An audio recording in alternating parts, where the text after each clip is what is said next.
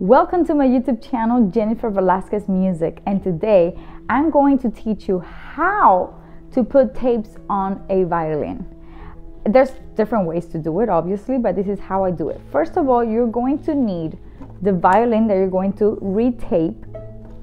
You're gonna need the tapes. I have many colors. You can get them online, at the music store. You're gonna need tapes. And it's not just any tape, it's a special type of tape for the wood instruments for the violin. You're gonna need a pencil, you're gonna need scissors, and you're also going to need baby wipes.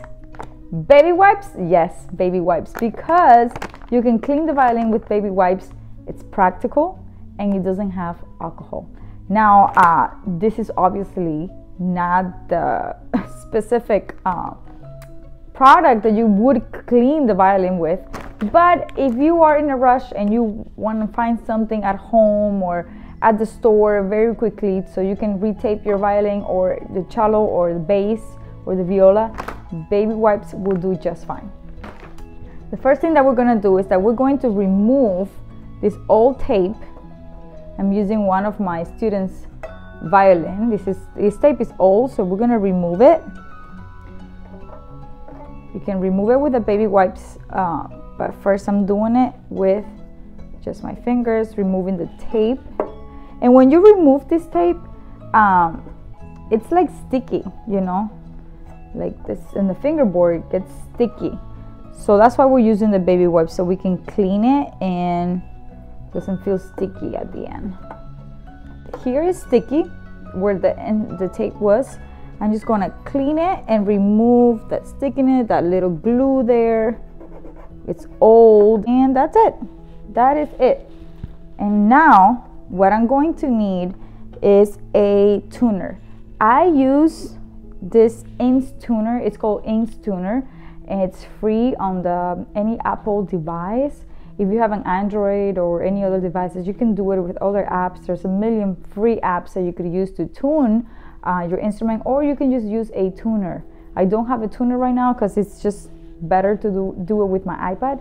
But Inks tuner is amazing because it tells you whether you need to tune up or tune down depending on the tuning of the instrument. So the first thing we're gonna need is the tuner, and then we're also gonna need a pencil. So I'm going to find the exact note where I would put the tape. I'm going to pencil in a line, and then I'm just going to tape it right there. And that's what we're going to use the tuner for. It has to be completely green in order to be in tune. So let's just tune first. We're going to tune the A.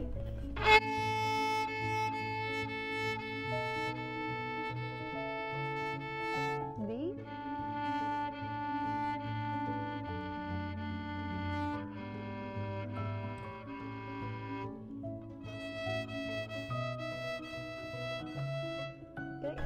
Here it is. I'm going to tune the A. Now I'm going to tune the B. B is my first finger. It's the first tape of the violin. Let's see if it's in tune. It's green. So that's exactly where I am going to pencil in a line. Maybe you can't see it from there, but I made a line with a pencil. Then I'm going to do C sharp. C sharp is the second tape that you should put on the violin. There it is, it's green. I'm going to pencil in that line. And then we're gonna do D. There it is. D is the third line, third tape. And the last one is in E. There it is. That's the fourth tape of the violin. There it is. Once you have all the lines penciled in, that's when the tape comes in. And I'm going to tape it orange, because I think orange is cool, and we are in fall season, so I think it's appropriate. I do it from the bottom, under where the bridge is, under the strings. And then I roll it up, all the way up. And I make sure that it's straight. There it is. It is straight. And once I finish, I double check that I did it right. Perfect. It is just perfect. I do the ending and then I use the scissors to cut the tape. And we are done with our first tape. I'm gonna show you how to do the other tapes very quickly and then show you the final product. Let's go.